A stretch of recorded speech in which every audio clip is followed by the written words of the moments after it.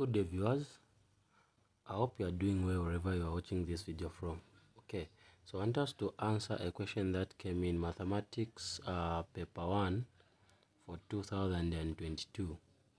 That is for external candidates GCE. So this question is coming from travel graphs. Okay, so as you can see, it's under question 23. So to GCE students, this question you find it in an exam, and it will be on the same question number 23, even this year. So the following diagram is the speed time graph of a car. Okay, so this is the diagram. You are able to see it. So in the x-axis here, this is the x-axis, we have time. Then in the y-axis right here, we have speed. Okay, so the first question is calculate acceleration of the car during the first 5 seconds. So before we even calculate the acceleration of the car, we must understand that from this point, from 0, okay, we must understand that from 0 up to here, this is where we have acceleration. Okay, I hope you are getting me. Then from here we have what we call retardation. Okay, we have what we call retardation or deceleration. So here car is accelerating, here the car is decelerating, then here we have the speed, the constant speed there. Okay, so let's see how we can answer question A. So calculate the acceleration of the car during the first 5 seconds. All right, so how can we answer this question? So I'm going to say question A. All right, so acceleration is equal to final velocity minus initial velocity over time. Okay, so from here, our final velocity, when you look at the graph, the velocity I said is in the y-axis. So your final velocity is right here, where I have a 20. So 20 minus your initial velocity is where from the car is starting to accelerate right here. Okay, it's going up. So the initial velocity is 0 over time. They have said 5 seconds in the first 5 seconds. So time is 5. From there, acceleration is equal to 20 minus 0. Get a 20 over 5. Okay, 20 over 5 equal to 5 into itself, it's 1. 5 into 20 are going to get a 4. Now, since this is acceleration, so your units are going to be meters per second square. This is our answer. So we have answered question A there. We are now going to answer question B and C. So our acceleration is equal to 4 meters per second square. You get a 2 marks. You can see here it was carrying 2 marks. All right, so we have answered our first question where we have said the value of the acceleration. We have said it is 4 meters per second square. Okay, so we are now going to B. Find the value of t given that the total distance traveled was 550 meters. Okay, so from this diagram here, you can see t is right here. Okay, t is right there. I want you to find the value of this t. So when we talk about distance under the graph, we are talking about the area that is covered under the graph. So the whole area, this area that I'm shading, that is the distance we are talking about.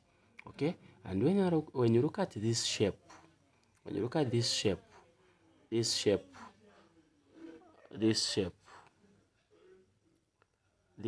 right here, this is what we call a trapezium. Okay, this is what we call a trapezium. So we are going to use the area of the trapezium because I've said area under the graph.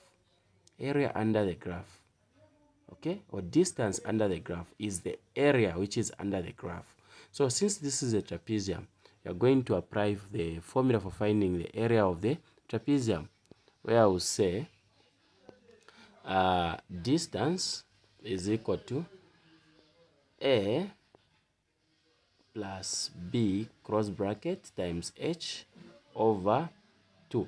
This is the formula for finding the area of the trapezium. Okay, here where there is D, I've just put D because I've said area under the graph is the distance. Okay, so where there is D, we are going to put the 550 equal to this A. When you look at this graph, the A is here, the B is here. So the A is from this point up to this point. So we are going to look at the time. Here the time is 25, here the time is 5. So the difference in time, 25 minus 5, you get a 20. So the value of A is 20 plus the value of B. The value of B, I've said, is from 0, from this 0 right here up to T. This is representing what? B.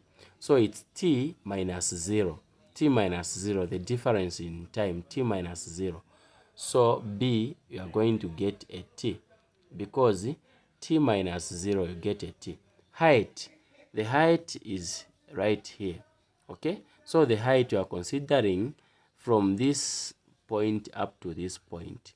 This is where the height is. So you have a 20 there. So where there is H, we put a 20 over what? Over what? 2. So I do hope that you are following.